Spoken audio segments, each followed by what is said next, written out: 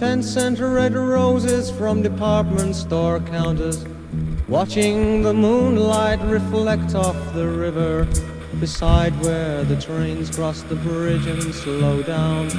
Trains with white letters on black iron sides, and wild rushing water that all rolls away, and little Miss Someone does not want to stay. Everyone's moving with places to go, and Mr. Zero, he sadly stands still.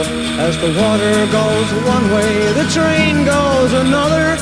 Mr. Zero stands still, and Miss Someone don't bother. Yesterday's kiss will be cold by tomorrow, as campfires of midnight dissolve in the darkness. The room is deserted, the blinds have been drawn.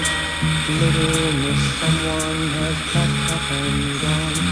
Fast-moving cars disappear down the highway with signs that say hitchhikers do not disturb.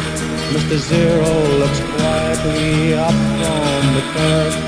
Morning has faded and shadows have grown, and little Miss Someone is on her way home. Mr. Zero stands watching her plane flies above, and with frost-bitten hands waves goodbye to his love.